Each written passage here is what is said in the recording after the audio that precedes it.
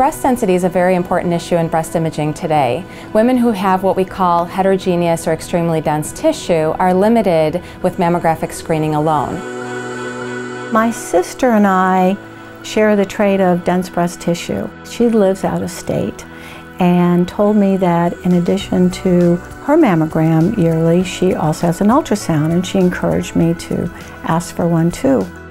Patti came for an automated screening breast ultrasound as a supplemental screening tool after having a negative mammogram. ABUS is performed by a technologist, and the images are obtained with an ultrasound unit. These images are then sent to a workstation where they are post-processed, and we, the interpreting radiologists, can view the breast tissue in three-dimensional imaging. Once I had the ABUS ultrasound, it showed a lesion. Dr. Spears said you need a needle biopsy, which I had, and 3 days later I was told I had invasive breast cancer. Because my cancer was cut so early, the lesion was under 1 centimeter.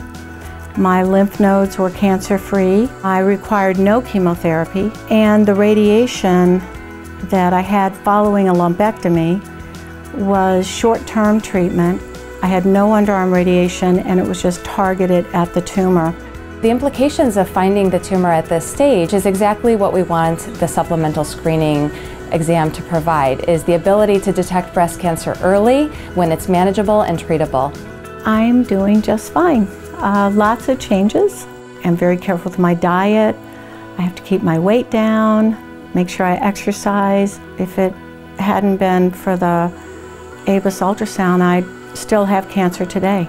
The ABUS examination, given that it is a supplemental screening tool, is not recommended for all women. I would urge our patients to identify what their breast density is by looking at the screening mammogram reports and talking to their medical providers. If this test is deemed right for them, the screening technology with ultrasound is a fantastic tool. We've had great success here at NorthShore, and we are seeing that potentially this is going to have a great impact on women.